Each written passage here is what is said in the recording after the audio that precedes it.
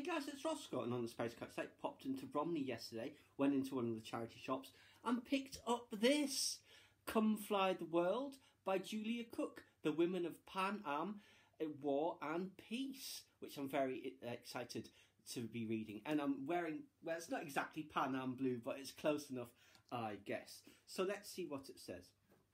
Come Fly the World tells the story of the stewardesses, they call them flight attendants now, of course, who served on the iconic Pan American Airways between 1966 and 1975, and of the unseen diplomatic role they played on the world stage.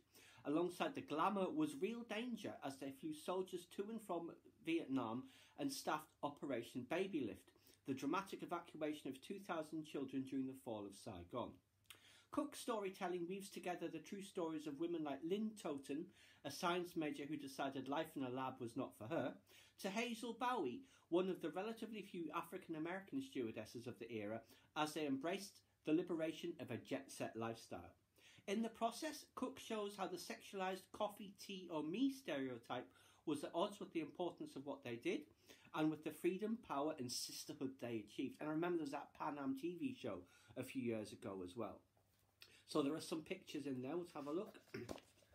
There's the Pan Am building. I actually saw this building when it still had the words Pan Am on before it changed to, or is it Grand Met, I think. It was September 1992. I was just starting my year in America, but I was in New York for a couple of days, and I saw the building, and I took a picture of it at night time, but the only thing that came up were the words Pan Am, the rest is in darkness. I'll have to take that out somewhere. More of the stewardesses there. That will be the lady that we're talking about, the African-American stewardess, Lynn Bowen, was it? There's the Pan Am World Port. This would be on board. There's some tails there. Take the world by the tail, it says. 727. That might be a 707. That might be from the Baby Lift. No, it's just an infant, it says. And what is this? This is from Operation Baby Lift. And there's another poster there.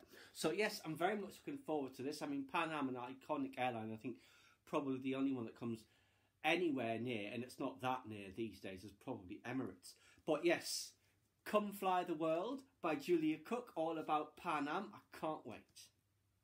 Please subscribe to my channel if you enjoyed this content.